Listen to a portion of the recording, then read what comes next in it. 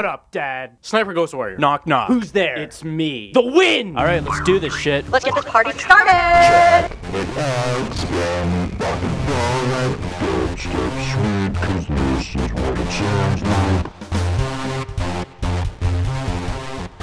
Completely undetected, like a true fucking phantom. Achievement unlocked, sniping expert! So like any good sniper, you swing around on your fucking rope, you steal laptops from the jungle, check out this secret. Fucking Swiggins. You're so fucking stealth, this guy can't even tell what the fuck! Merry Christmas, you Lysol motherfucker. He doesn't even know I murdered his best friend! If you want, you can just look at shit through your binoculars while someone else plays the game for you. Some of the bosses in this game have pretty stiff cocks. You need about 13 prostates to beat this guy. Ghosts, get the fuck out of here. Later, you travel to India and assassinate their members of parliament. This game is full of intense shit.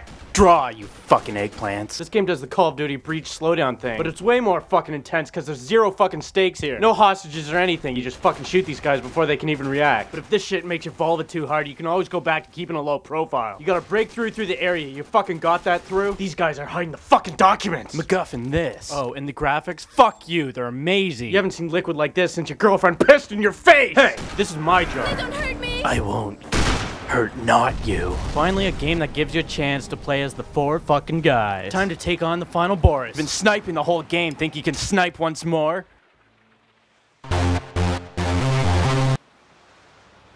Yep, GG, fuck you. Sniper proves that you don't need to have tits, dicks, and guns to make a sweet game. I give this game a tau epsilon. I masturbated twice while making this video.